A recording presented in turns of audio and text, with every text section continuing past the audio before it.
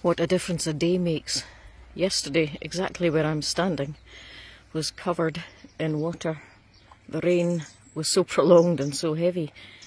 Today, however, while the river's not yet back down to normal, the path is now walkable and awfully clean. And, well, as I say, not quite back to normal, but almost there. What a difference a day makes. We can be having the best of days, we can be having the worst of days. It is, however, only a day. And there is a new day to be begun, which can be for us the very best of days.